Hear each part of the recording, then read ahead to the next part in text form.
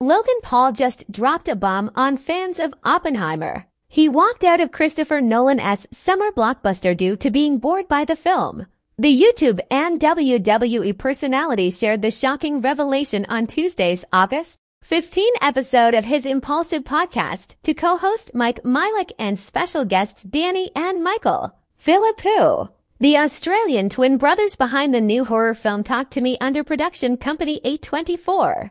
I didn't know what they were trying to do, he explained to Milek and the Philippus. What are you doing? Everyone's just talking. It's just an hour and a half, 90 minutes of talking, just talking. Paul did note that he was also, separately, 18 minutes into Interstellar and considered walking out because it was so slow.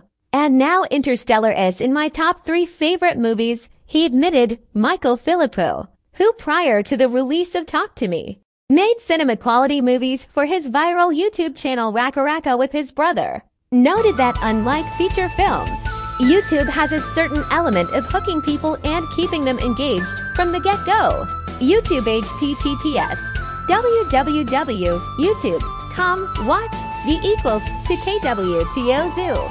Version equals 3 and row equals 1 and show search equals 0 and show info equals 1 and IV underscore load underscore policy equals 1 and X equals 1 and HL equals N dash S and auto hide equals to and start equals 1213 and mode equals transparent and W equals 640 and H equals 360. Paul, whose one critique of the Philippou brothers film was also that the first 20 minutes were too slow, acknowledged that he realized what they were doing. Those first 20 minutes are really important for building the characters, Paul highlighted. He ultimately praised the film alongside Milek, who pointed out that as of the making of the episode, was ranked 1% higher on Rotten Tomatoes than Oppenheimer. As of August 21st, Talk to Me held a fresh score of 95%, while Oppenheimer was 2% behind with a fresh score of 93%.